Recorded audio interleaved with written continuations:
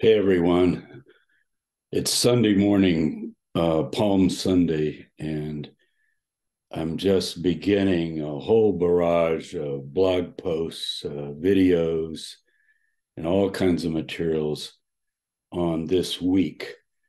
This week, of course, for Christians, whether they're Catholic or Protestant or just a simple Bible believer type, unaffiliated, or even people interested in the historical Jesus, is very important.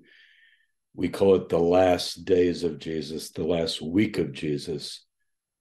And most calculations start with Sunday, with Jesus entering the city, and the crucifixion on Friday. I'm going to suggest an alternative for the crucifixion and try to convince you of that. And I noticed there's a little light halo over my head from the ceiling. I thought that was appropriate. I didn't arrange it. I guess I could move right under it. There you go. Uh, but it's actually just the way the sun is reflecting this morning into my room in Charlotte, North Carolina, and then shooting up to the ceiling. So let me get started with this. I've got a whole series of videos that I'm going to begin highlighting on YouTube and mentioning them in various kinds of posts. They're already there, but I'm going to put them together for you. And a couple of them are lectures and other kinds of materials. A couple of them are audio. You can listen to them. But right now, I want to call your attention to my blog, jamestavor.com, and I'm going to issue you a challenge. So I'm going to share the screen, and I'll be reduced up to the corner, but I think you can see me there. And this is the blog post. If you go to the home page, right here, Tabor blog, actually, there, the home page, visit site. This is how it looks. And you can see that's my latest post right there. By the way, this one I've really been pushing lately. If you haven't looked at that yet on YouTube, I just did a video yesterday because I've been asked for years, explain Gnosticism. And here you've got a great series of videos, two so far. There's going to be four altogether from David Ray. But back to Holy Week. So if I click on this is jamestavor.com, and I click on this entry, here's the challenge. I hereby offer my loyal readers a challenge. Read and study all of these blog posts during the next 8 days. Whether you agree or disagree, I think you will learn a lot, and this includes Jews, Christians, or others. I could put anything in that category. A lot of my interested readers and followers on the blog, YouTube, social media might not consider themselves, card-carrying, confessing Christians, and they have a variety of approaches to what they think about Jesus. But I think all of them, almost without exception, are very interested in what I would call the historical figure of Jesus, tracking Jesus, as I call it when I do tours. What do we know about Jesus? How do we know it? So whether you disagree or agree, whoever you are, it is on this week that the worlds of Judaism and Christianity cross paths, and even Islam to some extent, but not in the same narrative way. So Jesus is eating a Last Supper. Whether it's a Passover meal or not is controversial because we have two sources. We have the Synoptic Gospels with Mark as our main source, Matthew and Luke following. But in this case, Luke even has, I think, a more, authentic or interesting take on the redaction or editing of this take this bread for my body, take this cup for my blood, and so forth. But then John puts it before the Passover, and I talk about that in these posts. Either way, Jews are keeping Passover. Christians are observing Palm Sunday, usually Good Friday and Easter. And I'm going to suggest some alternatives for those. The results are fascinating, and I will catch you on the other side, on the other end of the week, 8 days from now, Monday after Easter. Actually, it might even be 9 days, but after Easter Sunday.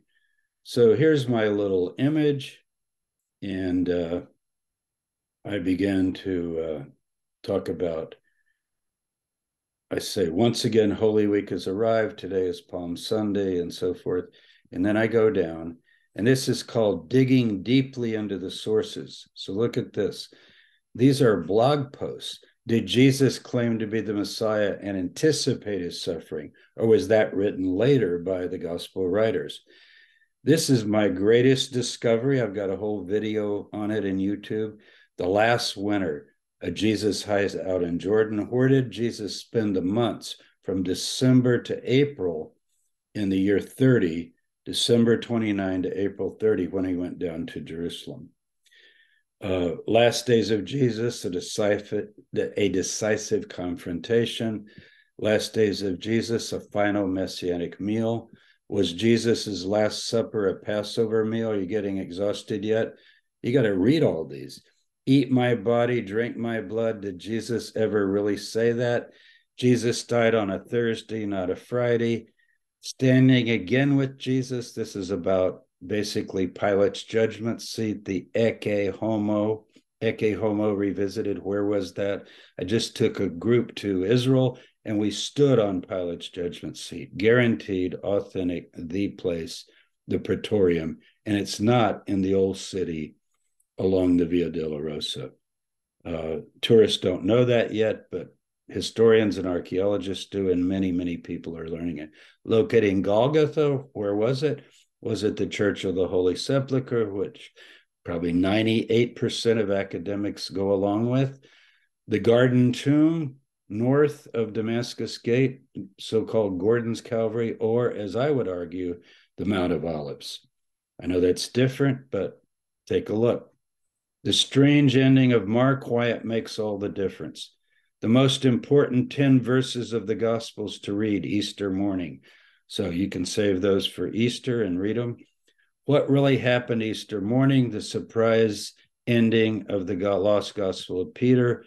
What did Paul, now we're going to Paul, you can see this is chronological. What did Paul claim to have seen when he says, last of all, he appeared to me? What does he mean appeared? Why a spiritual resurrection is the only sensible option. That doesn't mean the immortal soul sailing off to heaven. It's resurrection of the dead, but it's not the corruptible flesh and blood body, I argue here. How faith in Jesus' resurrection developed an old, new hypothesis. So it's old, but it's new. People have just forgotten it. The Jesus tomb story, everybody talks about the Taupiot tombs, and you'll hear lots of people say, well, that was several years ago, and all the real academics refuted that. It doesn't hold up. Well, this is actually an article responding to a couple of my colleagues whom I honor and respect, but respectfully disagree, as we say. And they're arguing that the evidence doesn't hold up, and I think it does. Not as proof, but just it shouldn't be dismissed. The 1980 discovery of the East Taupiot Jesus tomb, what we know 40 years later. We have learned a lot. I have learned a lot just in the past, since 2005, 2006, when we began to talk about this. Just since then till now, so much learned. And this is the latest that I think most people have never looked at. New evidence on the James ossuary and its probable connection to the Taupiot tomb. Even the scholars who doubt the thesis that this could be the Jesus family tomb have all said that if you could get the James ossuary in there, assuming it's not a fake, which I certainly don't think it is, and got other posts on that. I didn't put all the James ossuary material. If you're not familiar with that controversy, stay on the blog and just do up in the on a browser. It's up here, the find thing, and you can type in James ossuary. Here, I'll show you. how much there is, James Oshuary.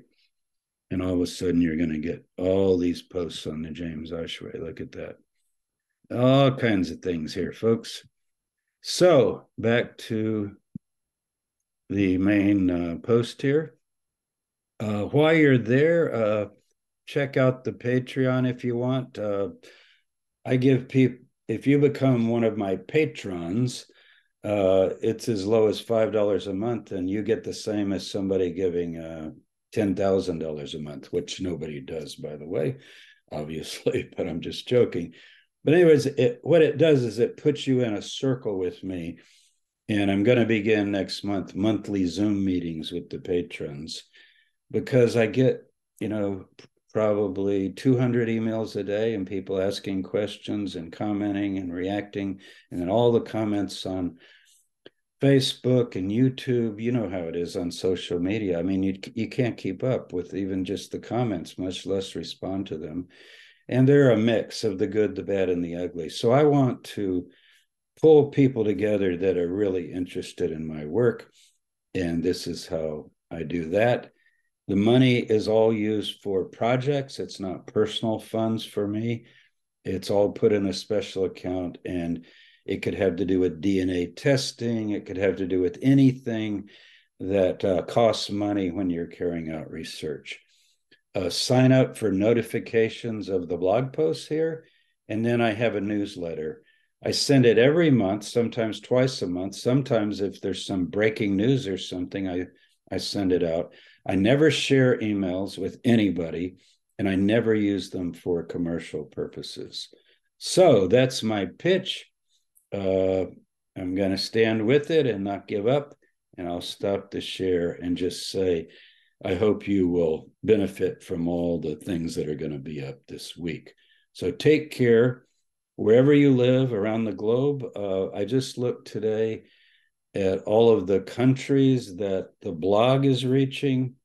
And I think every country except Iran, and I'm sure there's some people watching in Iran, but it's probably blocked and they have to get ways of getting around it. And I think the other was one of the stans. I think it was Turkmenistan or something.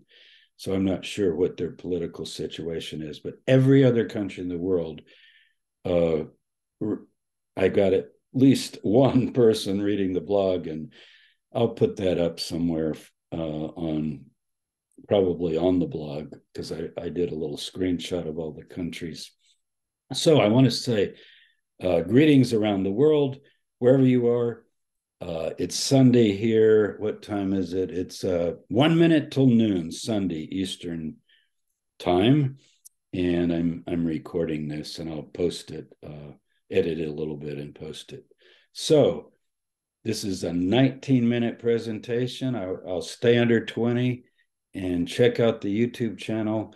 It's going to be a fire hose. It already is a fire hose. And subscribe to the YouTube channel also. It really helps the algorithms. Take care, everybody. Really good to see you.